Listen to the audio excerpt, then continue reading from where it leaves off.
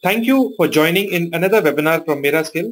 This is Bridge, live from Bombay, and today we are joined for a webinar on 11 steps to improve business writing skill by Richa Batra. I am the founder of Mera Skill and I handle the role of learners interaction. We strive to bring webinar and courses which add value to professionals. Here are my details on the screen.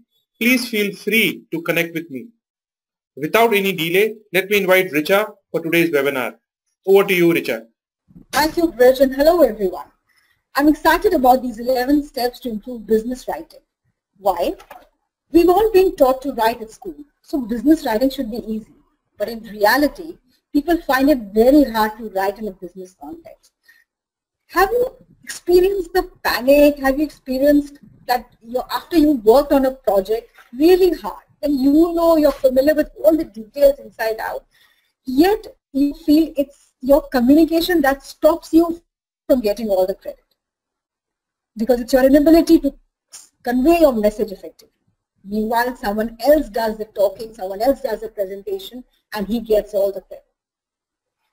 Another time could be you have written an important mail to the super boss and you constantly worry about the efficacy of that mail.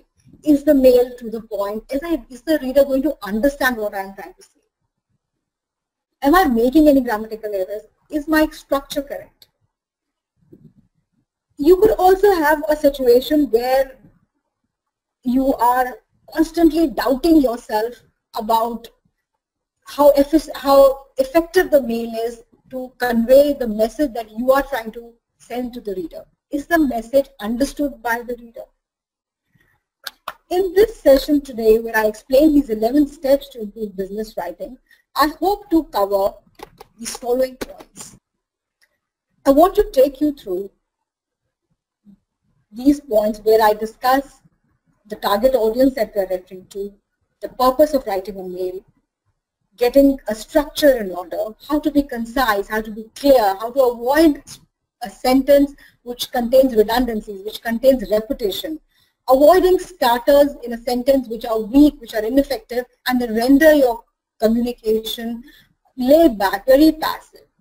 And in the end, we're going to look at certain common grammatical errors which I come across every day in the mails that I read.